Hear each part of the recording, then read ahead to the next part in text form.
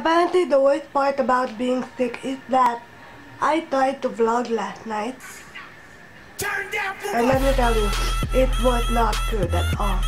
I was so disoriented that I don't even know what the hell I'm talking about. Like, blah blah blah blah blah blah blah.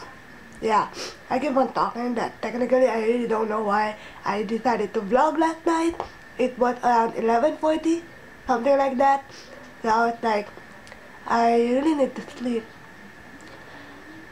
So I slept last night 2 a.m. in the morning because I don't know, I've been sleeping the whole day, so I think it messes up my sleeping schedule.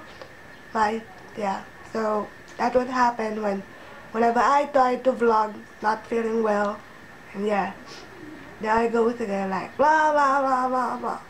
Yeah.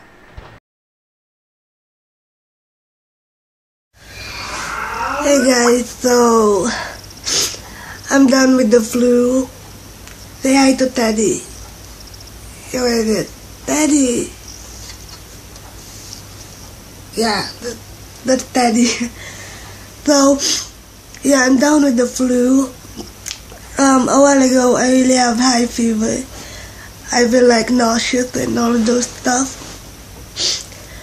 My nose is terribly blocked by the cold, and I don't know, I just don't feel well yet. I feel like vlogging, and I just anyway,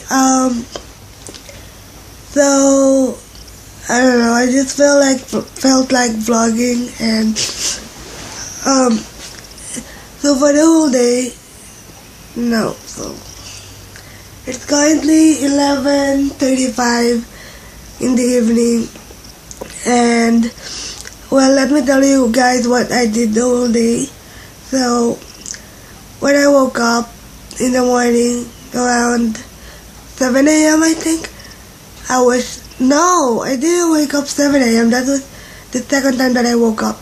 The first one was I woke up around 4 a.m. in the morning, and then I gargled with some salt and water since I really felt nauseous and feel like vomiting and all of this sickness motion stuff. So I just woke up and I didn't eat my breakfast. I was terribly moody and cranky and all those stuff. So after that, after gargling with salt and water, I decided to listen to some music. I don't know, for some reason, I don't know, it's just that weird, because instead of going back to sleep, I chose to write for my manuscript that I've been working on for the whole summer. Yeah, so I'm going to post a vlog regarding my writing process and everything about being a writer and stuff. I'm so sorry if you can comprehend me, if you can understand me that good, since I don't know, it's like my head is feeling. I have a terrible headache right now.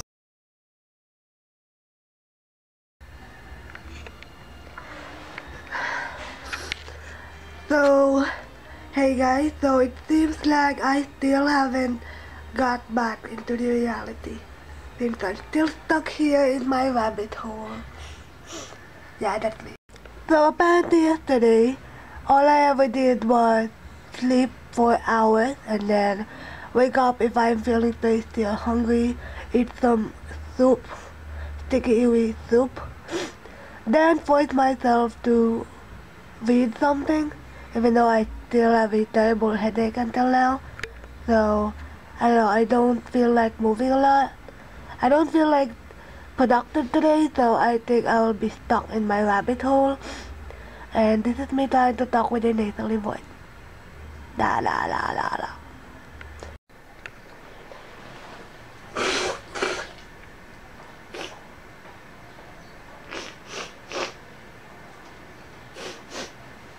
I think the worst part about being sick and down with the flu is that not that you're writing in pain.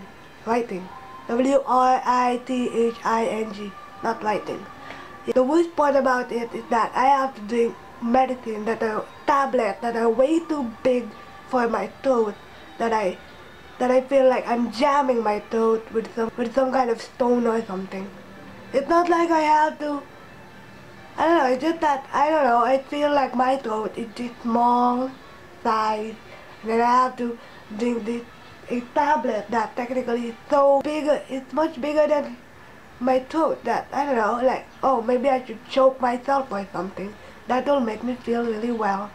Yeah. But then apparently the good thing is that it's over. So for the next 8 hours, I have to drink another one of these old juice tablets. So yeah, let's see.